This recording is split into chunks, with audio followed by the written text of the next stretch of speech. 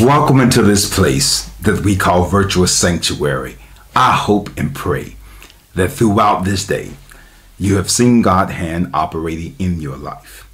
Yes, I hope you have witnessed that God is on your side. Yes, I want to say to you tonight, you may have some problems, but you have more promises than problems. You have more solutions than questions. I want to say this to you tonight, that you have more going for you. Oof, I felt that you have going against you. I want to say to you tonight, stop counting. Stop counting who's for you. Because there are more that you can't count. I feel Jesus. I want to say to you tonight that don't operate in carnality. Don't operate by what you can see with your natural eyes. I want to say to you tonight, for those of you who can receive this, that there's more working for you behind the scenes than what you can see with your natural eye. I want you to believe that God, yes, God is behind the scenes, making all of this fit together like it ought to fit together. That this is no accident, that it is playing out the way that it ought to play out. And if we can receive that all of this is a part of the master's plan, we won't trip out when we fall. James says, into divers temptation. He says, count it all joy, knowing that the trying of your faith, it is producing patience inside of you. So if you're going through a trial, oh, I feel Jesus. God is producing something inside of you that was necessary, here it is, to get you to where he's taking you. David said it was good that I was afflicted. Why? Because where I was during the affliction was necessary to get me to where I had to go. You got to stop cursing when you have opposition. You got to stop cursing when you have difficult times in life. And you have to realize, we quoted Romans 8:28. All this is working together for good to those who love him and to those who are called according to his purpose. And tonight I want to say to the few of you that God has a purpose behind all of this. Yes, we attempt to try to figure it out. And God did not call us to figure life out. Here it is. God called us to live by faith. Because faith doesn't know all the answers. I'm about to scream in here. But faith knows who has the answers. And because God has the answers, the just, we're going to live by faith. We're not going to live by what they said. We're going to live by what he says. We're not going to be focused on what it looks like in the natural. We're going to be focused on what is going on in the spiritual. And so tonight I want to say to you, don't count it. You're wasting your time counting who's against you, because there are more who are for you. You have to invest the time in those who are part of the journey.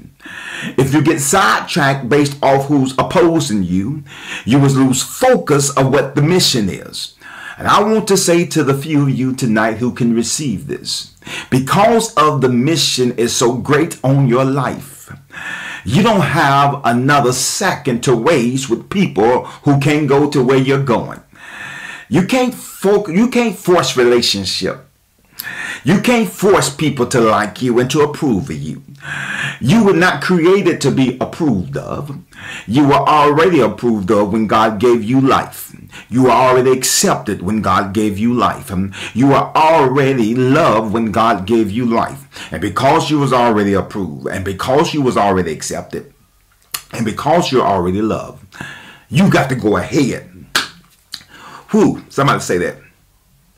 I got to go ahead with my life. My God. Let us get into our text tonight. Pray with me if you will. Father, we thank you this evening that you are still God. And because you are God, we have confidence that where we are at this moment in our lives is necessary to get us to where we're going. So tonight, speak to our hearts. Let your word become alive to us. In Jesus' name, amen. Well, we're in our series, Triggers and Traps. Last week, we focused on deadly anger. Deadly anger. Tonight, I want you to join me in Matthew chapter 5, verse 23 to 24. And we'll launch out from there and we'll go as far as we can. That time will permit us. In Matthew chapter 5, same pericope we were in last week. We did 21 and 22, verses 21 to 22. We jumped into verse 23 and 24. And the scriptures declares there, Matthew's writing says, therefore, if you bring your gift to the altar and there remember that your brother has something against you, leave your gift there before the altar and go your way. First be reconciled to your brother and then come and offer your gift. I want to read that again. Therefore, if you bring your gift to the altar and there remember that your brother has something against you, leave your gift there before the altar and go your way. First be reconciled to your brother and then come and offer your gift. I want to talk to you tonight about the journey towards reconciliation. Journey towards reconciliation. Somebody put it down there at the bottom of the screen. The journey towards reconciliation. Now, in this Sermon on the Mountain, Jesus preaches on murder. He quotes the Old Testament law that we find in the 10 Commandments that say you shall not murder. But then Jesus goes on and says, but I tell you. In other words, how they had been looking at the 10 Commandments and the law, they had not understood the heart of God. So Jesus says, but I tell you, I'm not changing the law. Here it is. I'm not writing a new law. But what I'm telling you, I am revealing the heart of God as it pertains to the law. I am revealing the standard of God. And so Jesus says in verse 22, he says, but I say to you, or I tell you that if anyone is angry with a brother, with a sister, that that person will be subject to judgment. Again, he says, if anyone who says to his brother or sister, these are words we talked about last week, Raka, is answerable to the court. And if anyone says you fool will be in danger of the fire or hell's fire. And so Jesus is warning here in this text, and I'm giving us a recap to be able to go deeper into our text tonight. Jesus is warning us that hate in one's heart is as sinful as hate demonstrated.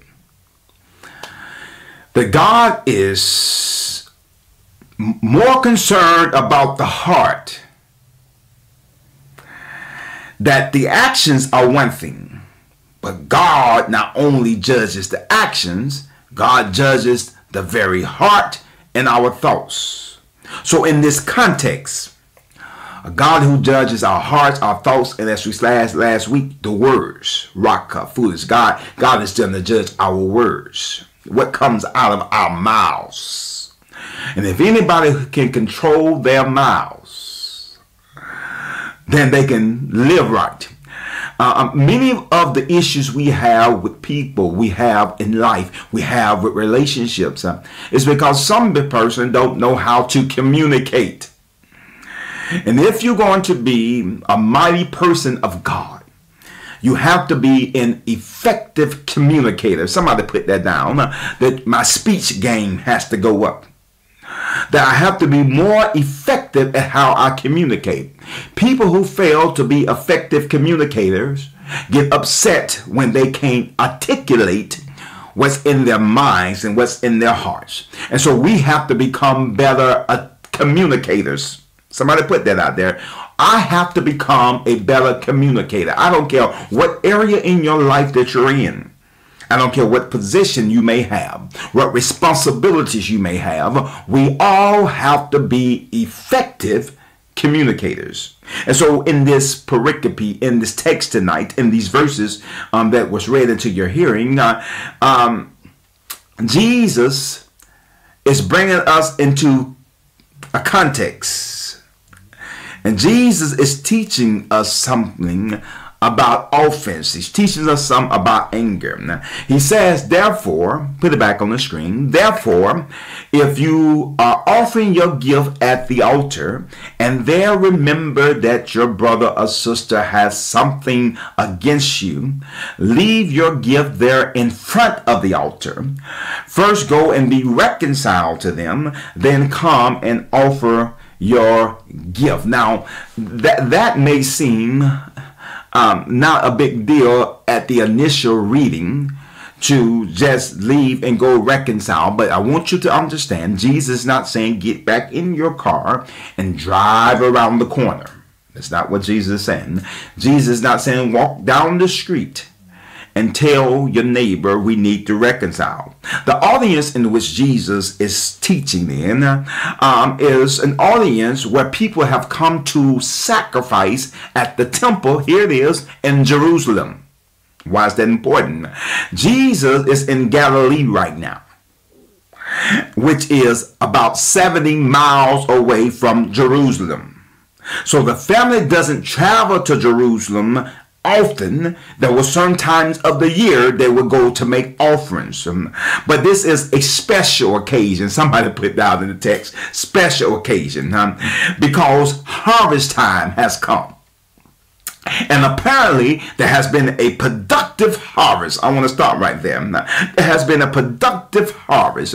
And Jesus is saying to somebody that who must have been grateful for what God has done for them, that they're on their way to Jerusalem, perhaps to give a free will offering. We won't get into the different types of offering tonight, but he was coming to bring a free will offering. And Jesus says, look at the text, Jesus says, while you're there at the altar, that the Holy Spirit convicts you in your heart, and you remember, that is, you remember that your brother or sister has something against you. Something. Notice the text is not very specific. It didn't say if your brother or sister has sinned against you, because everything that somebody has against you is not necessarily a sin. He said if you remember that they have something against you, go and be reconciled. If they have something against you, here's our issue. Our issue is that we focus so much on things that really does not offend us. We focus on things that people have brought to us, and now we're walking around with this sense of offense, or someone has done something to you, and then when you ask the person what has been done to them, they can't articulate what has been done to them because they are carrying the message of somebody else. I want to talk to you tonight that the issue is because people are quickly to accept the negative energy that comes from Satan. They are quickly to gather opinions and gather opposition or gather something against you. But notice the text. Jesus said, if you know they have something against you, Oh, read the text again. Put it on the screen so they can see it. Jesus says, there it is. Remember that your brother has something against you. He's not saying the offender going to you, but you going to the person who's holding something against you. And many of us are walking around and people are holding things in their heart that you don't even know. And they are complaining and they're griping about something you don't even know. Jesus says, before you offer your gift to God, whatever it is they have against you, he says, leave your gift at the altar. Somebody's put it down at the screen. Leave it at the altar.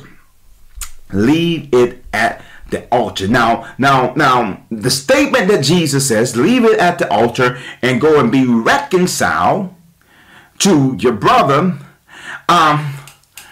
The audience in which he is talking to, when they heard Jesus say this, they would have been stunned. They would have been taken back. And here's the reason why. Jesus is saying to go and make peace with them, to be reconciled, to become one again, to unite with them again, to reconcile, me to pull it back as it was prior to the something. And what Jesus is pointing out, I hope you can hear this, that reconciliation, don't make me scream in here tonight, is more important than religion. Somebody put that down. Reconciliation is more important than religion. That God is more concerned about reconciliation than he is about your piety in your religious performance. And so Jesus says, you are 70 miles away from the individual who may have something against you. Here it is. But I want you to leave your gift at the altar and go and be reconciled to someone who may be 70 miles away. Point number one on the journey to reconciliation, that reconciliation sometimes can be inconvenient. Come up for air. Jesus didn't say he's concerned about your convenience. He's concerned about reconciliation. And notice what the verse does not do. The verse doesn't tell us whether the individual is guilty or innocent. It doesn't matter whether they're guilty or innocent. See, we live in a society that wants to measure who's right and who's wrong. But our righteousness in God's eyes, help me tonight, is as filthy rags. There is not one who's righteous. That we're righteous through the blood of Christ. So how dare us try to say who is more right than the other?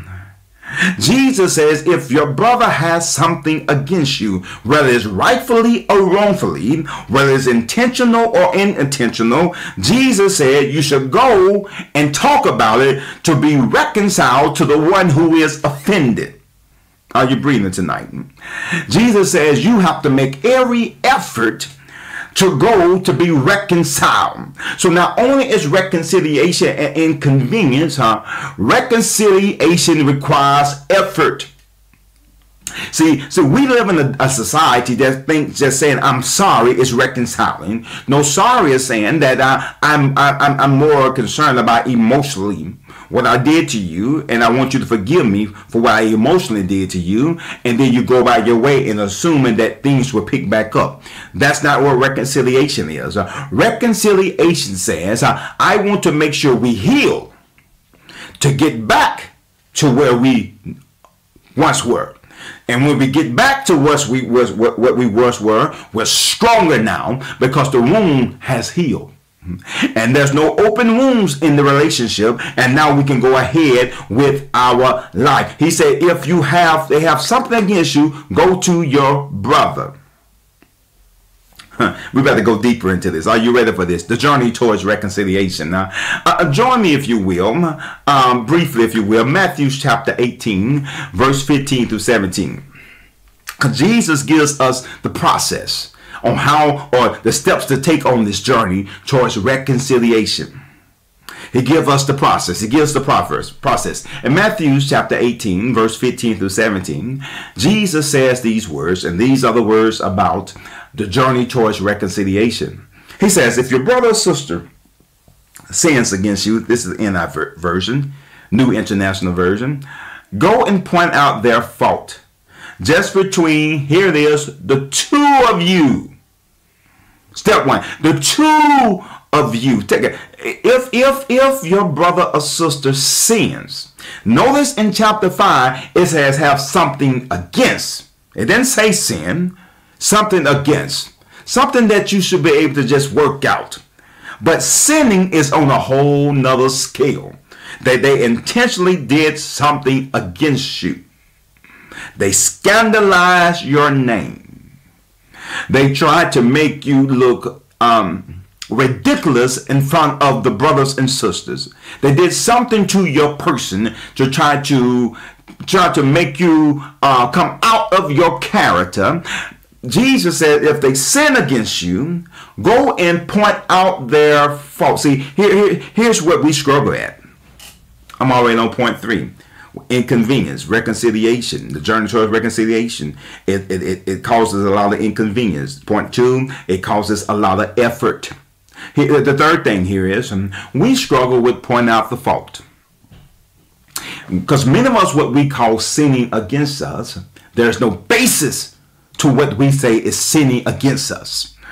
That the level of maturity, God help me tonight, the level of the maturity of some of the saints need to come up. Just because someone didn't speak to you, that is not a sin. Just because someone did not call you or invite you, that is not a sin. Just because someone honked their horns at you, that is not a sin. Just because you saw someone talking to or hanging out with someone who you have disagreements with, that is not a sin. Just because people don't agree with you how things should get done and how we should do it, that is not a sin. Jesus says, go and point out their fault. And here's where we're about to take off. Point 3. Just between the two of you. I almost just heard the song, just the two of us. Just point out the fault between the two of you. Jesus didn't say go to Facebook, go to social media. He didn't say get on your phone, start texting people and say, look at what they did to me. He didn't say begin to call folks and say, I can't believe what let me tell you about what they just did to me. Because oftentimes when people go and try to contact other folks instead of going directly to the person who have sinned against them, they're trying to build up a crowd, here it is, to approve their point of view. And so they try to get as many people as they can to agree with them, to approve of their point of view. And so they really are not looking for reconciliation. They're looking for judgment based off their point of view. I want to say this to somebody tonight. It's difficult to be reconciled to someone who is the prosecutor, who's the judge, and who's the jury, because they've already made their minds up about the situation. And you can't move ahead with your life when you've already been brought before the court with the prosecutor. You've already got the judge who has his mind made up. You already have a jury who has his mind made up, and that jury, that judge, and prosecutor is saying guilty. Jesus said, no, don't go and tell everybody. Go to that person and see, can you work it out? See, that's how you know you're mature. When you don't take what happened to you and try to spread it around. But what you do is you go to that person. See, many of us really don't understand what Christianity, following Christ, is all about. The Bible declares that love, here it is, covers a multitude of sin. Love never exposes. Love covers. And so if you're in the business of exposing, we have to question ourselves if we're walking in love. Jesus says, demonstrate this by walking in love and go and point out the fault to your brother. That is step number 3 in this process. We start in Matthew chapter 5 again. Jesus said it's inconvenient. You have to go a long way sometimes just to start the process of reconciliation. You got to go a long way. You have to meet people where they are. Step 2, Jesus says, it's going to require a lot of effort. A whole lot of effort. The reconciliation is not just a simple thing saying I'm sorry, but you got to work at it. You got to show the other party that you're serious about being reconciled. But it takes two to tangle. You can't reconcile to someone who don't want to reconcile to you. I don't want you to get stuck in chasing somebody. You can't chase people. You can go out there and you can put effort in to be reconciled. But some people are, they call it unreconcilable differences. They don't want to be reconciled. And the relationship cannot work, the Bible says, unless two agree together. That we have to agree that we're coming to this person of reconciliation. But Jesus says, don't go and point the fault out to everybody. That's one of the reasons some of us can't be reconciled. Because we went and told everybody all of our business. And now these people are upset with the person who you have an issue with. And now this group over here is upset that with the person you have an issue with. But if you only start it by going to that person first. Now everybody is upset because one individual decided to try to expose their offenses. And I'm going to tell you tonight why you're here online with me this night. The Bible says before you remove the splinter out of your brother or sister eye, make sure you take the log out of your eye. And so many of us try to act like we don't have issues. To be a human is to have issues. If you live long enough, I'm about to scream, somebody's going to find fault with something that you do. If you live long enough, somebody's not going to agree with the things that you do. And many of us, we haven't lived long enough. But if you live long enough, you will find everybody's not going to like you. Everybody's not going to approve of you. Everyone is not going to accept you. But you got to do all you can to walk in love. In fact, Paul said, oh no man anything except to love them. Jesus says, so you got to go, number 3, you got to go and to that person. Not social media.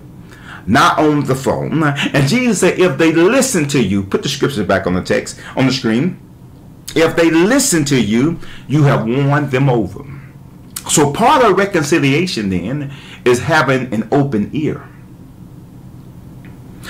Ooh, let me say it again. Part of reconciliation is being someone who's able to have an open ear. You can't have your mind made up already when someone is trying to reconcile the relationship. You can't be stubborn as a mule if you're going to be reconciled. I don't want to hear what they got to say. What they did to me, it hurt me so bad. I would never forgive them. And you just fell into the trap of Satan. Satan said, I got them exactly what I want to have them. That I want them in a place of unforgiveness so they can't move ahead with your life. Let me pause right here for a commercial break. Jesus says in Matthew chapter 5, verse 23, leave your gift at the altar. Here's the commercial break. That Jesus says you can't go any further in your life. Wow. Where there's a breaking of relationship. Whoa, that's heavy right there. That Jesus says, the place you are in your life right now, you can't go any further until you be reconciled. Wow, I feel Jesus. Could it be that you're where you are now, that you ought to be further, but you can't go further because there's some people, I feel Jesus, that you need to be reconciled to?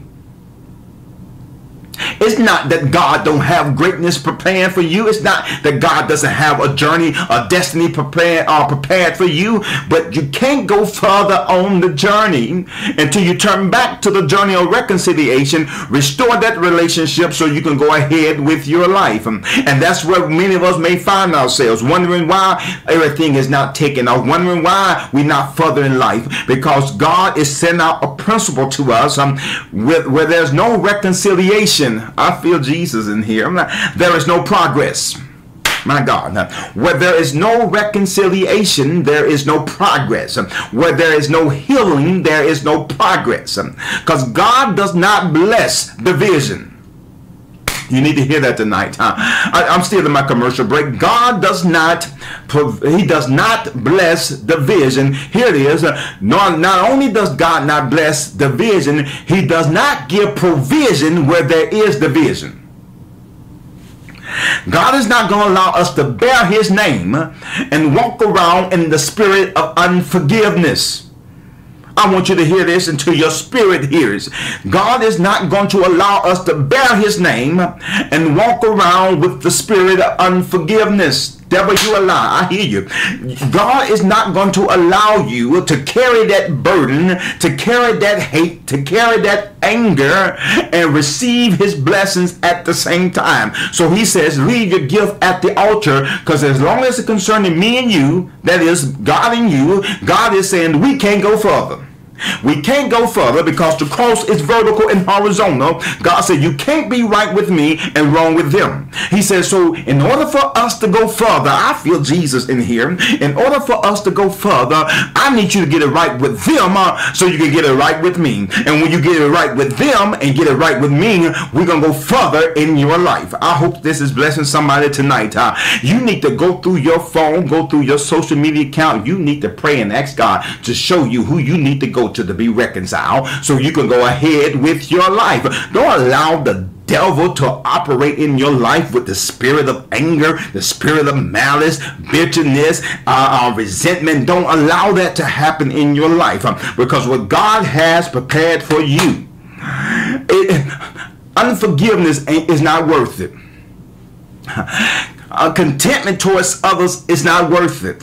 If you knew the magnitude, I feel Jesus in here, if you knew the magnitude of what God wants to bring into your life, you would have laid that unforgiveness down a long time ago. I'm praying tonight that the devil be exposed and we break every stronghold that the enemy is trying to hold you down with. I want to declare, I feel God, I want to declare to you tonight that it is tonight that we're working towards reconciliation.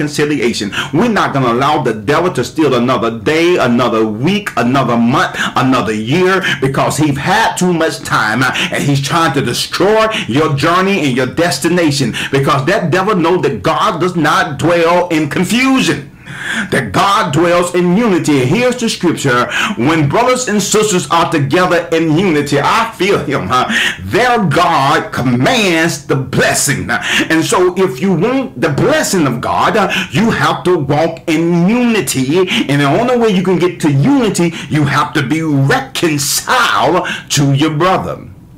Now we're back at the original show. We're back at our original show. And so Jesus says, if they listen to you, you have won them over. If they listen, if they got an open ear, that if they're serious about reconciliation, and if they listen to you and don't hear with their emotions, here that is, that they're not moving based off emotions.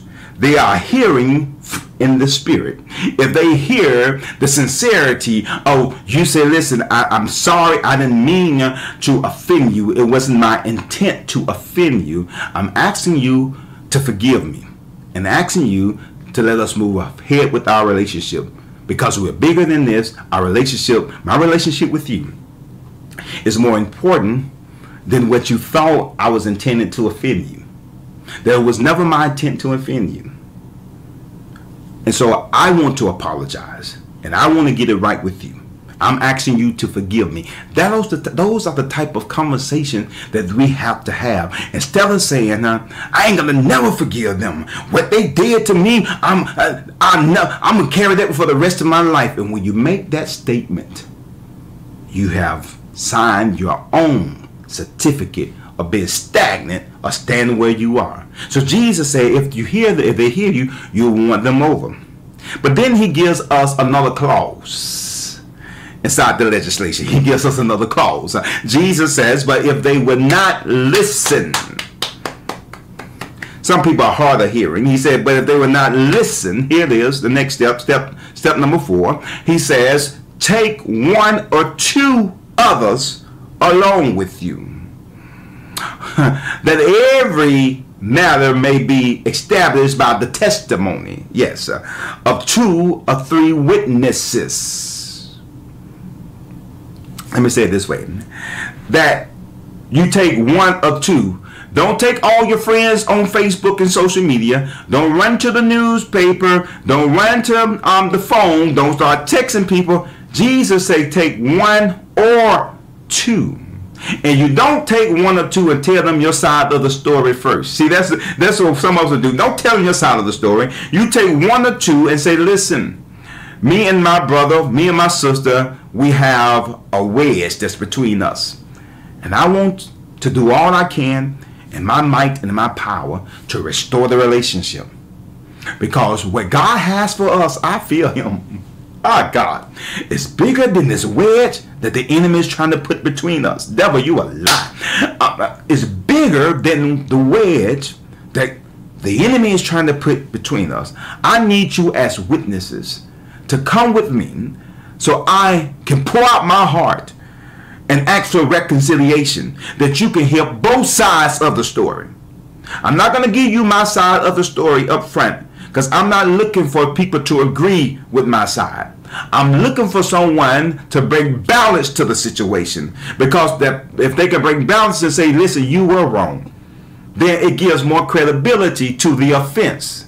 But then at the same time, they can bring balance and say that was an offensive what they were doing to you. They was only pointing out truth to you. And so we can reach a point of reconciliation. The Bible says 2 or 3 witnesses bearing testimony according to what has transpired between them. And then Jesus says, that's step number 4, that you got to find 1 or 2 witnesses. I told you it take effort to be reconciled. It's not going to happen overnight. Reconciliation is a process. That's why we're on a journey. Somebody say a process. It's a process. Because sometimes the hurt can be so deep. Because there's other wounds that you may have opened up. There's a process. So you take 2 or 3, Jesus says, to be reconciled to your brother. To be reconciled to your brother. And so Jesus is talking about reconciliation. The process, the journey towards reconciliation. In fact, Galatians chapter 6 verse 1 says, brothers and sisters, if someone is caught in a sin, you who live by the Spirit should restore the person what? Gently. There it is. And so that's what we ought to be doing. But Jesus says in this situation, if you can't restore them gently, take these witnesses and you humbly talk to the person who's offended. And you begin to talk to them. And the witnesses are there with you. And so you have witnesses there with you to help guide the process of reconciliation. And so who's the person to bring witnesses? Not the person who's offended. So we got it backwards. The person who offended go and get everybody on their side, but the person who's done the offense take 1 or 2 witnesses with them. In this case, the plaintiff. The person who's initiating the conversation. And you're still trying to correct them gently. Here it is. And notice, it's still in private. It's still in private. And why do we have these witnesses? We have the witnesses because sometimes they can see the blind spots that we don't see. See, sometimes we can be blinded by our own righteousness, that we think we were right when actuality we may have been wrong. The witnesses can not only see our blind spots, but they serve as mediators. They're mediators, and so what we see then, we try to find a place of reconciliation in private with a small group. Jesus says you go from the individual to a small group.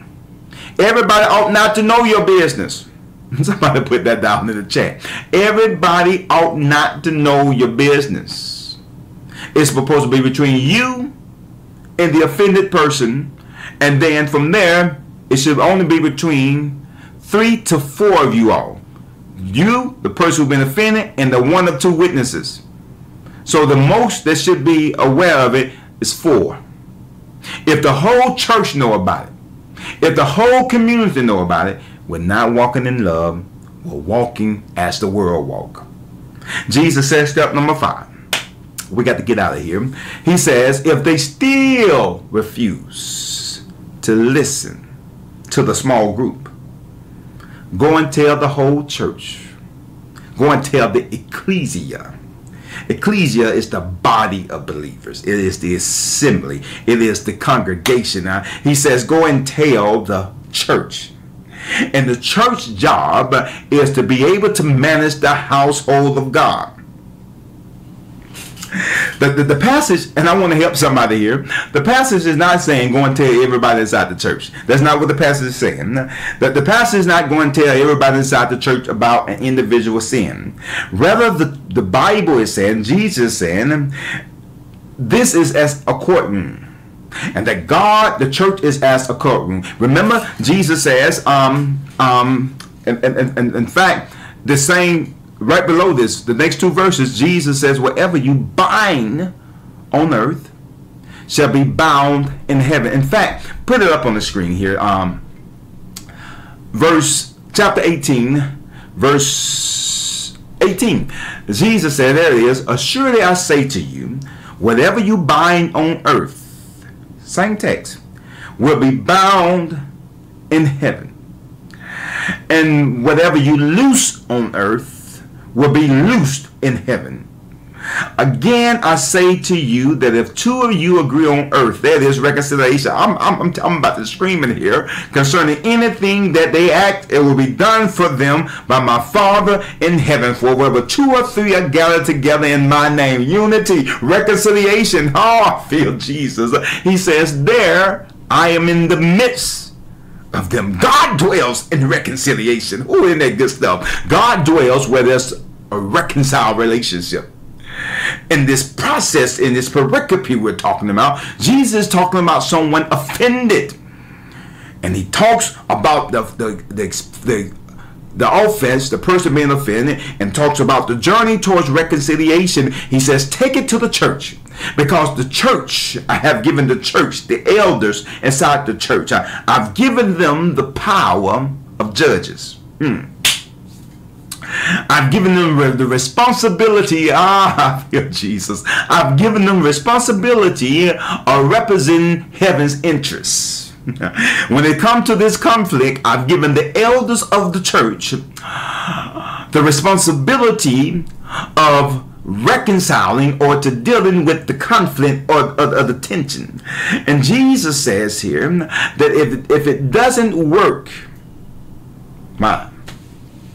treat that person as a tax collector.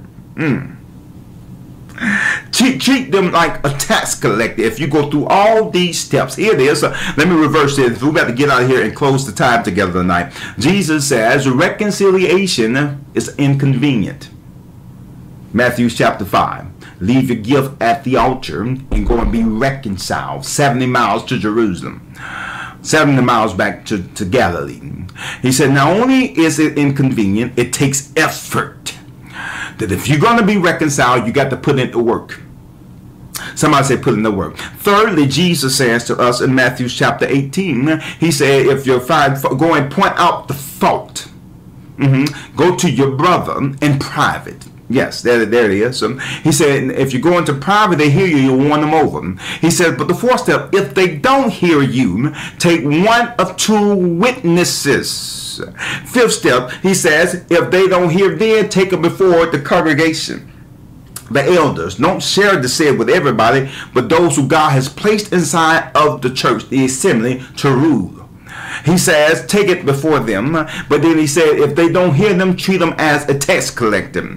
I want to say this to you tonight, and I want to leave on this note, that when Jesus says at the latter part of chapter 18, verse 18 to 19, I want to put this in your hearing again. He says, assuredly I say to you, whatever you bind on earth will be bound in heaven.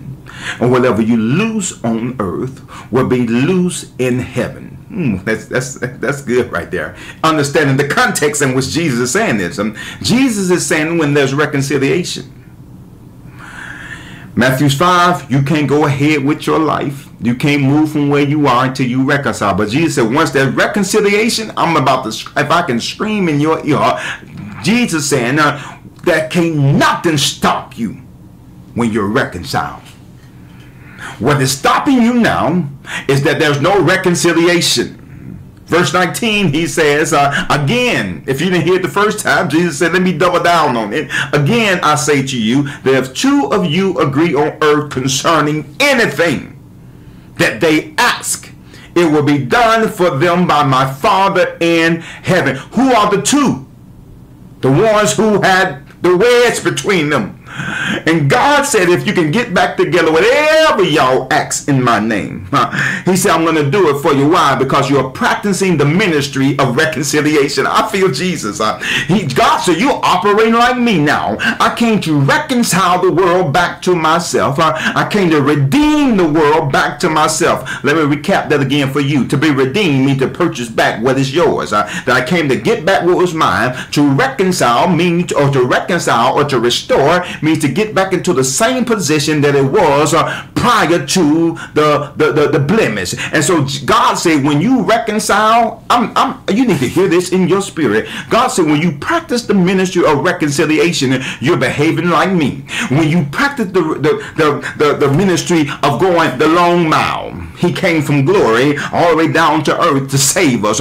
When you're willing to put in the work, the Bible said they beat them all the way up that hill to Calvary. When you put in the work, Jesus said, when I came to you, he said, when I came to you, I went through all of these steps to get you reconciled back to me. He said, now if you go through the process, there it is, if you go through the process, God said, you're acting like me. And when you're acting like me, he said, whatever you ask, hey God, whatever you ask, it will be done for you by my Father in heaven. Here it is, and I'm about to get out of here. He says, so wherever two or three, where the third person come from, that's step number 4, where Jesus says, go and get 1 or 2 witnesses. He said, well, for wherever 2 or 3 are gathered together in my name. Somebody said, this is when I got past the individual and I finally got them to hear me out. Jesus said, if y'all get together, he said, whatever y'all ask in my name, knowing that when you gather together in my name, Jesus said, know that I'm in the midst of them. We've quoted this scripture so often and we've misunderstood the context. The context is when you reconcile yourself, hey God, you'll find Jesus. When you reconcile yourselves to one another, we'll find Jesus. I want to know tonight if anyone is looking for Jesus. If you want to find him, go and reconcile yourself to those who are opposing you. Go and reconcile yourself. There he dwells in the midst of us. If we're gathered together in his name, he says, I'm in the midst of them. Brothers and sisters, it's a long journey towards reconciliation. And I want to say to you tonight, it's a journey that's worth it. You were worth God taking on the form of a servant, humbling himself even to the point of death. God came a long way, I feel Jesus, to get you. He wants us to go a long way to reach each other. The cross is both vertical and horizontal. How far are you willing to go to be reconciled to your brother, to be reconciled to your sister? Let's put in the work and be reconciled. Let us pray as we leave this place. Father, we thank you tonight for the ministry of reconciliation. I pray tonight for those who are listening, that they will search their hearts and ask of you. I ask you on their behalf, and I ask God that they will also do the same, to show us who we need to be reconciled, but not just show us, provide an opportunity, God, that we may be reconciled to our brothers and sisters. Open up a door. God, open up a door. Let it be so clear as day that when the opportunity presents itself, we will know that's the moment. We'll know that's the moment. God, we need reconciliation. We need healing in our relationships. Give us the words to say, and let our hearts, God, be tender enough to receive. That those who are offended, God, touch their hearts, that they may hear our hearts as we move towards reconciliation. Now, Father, as we leave this place from never your grace, we thank you for this time and this moment. May the Lord bless you and keep you. May his face shine upon you and be gracious unto you. May the Lord lift his countenance upon you and give you peace. It's in Jesus' name we do pray. And remember, I love you to life.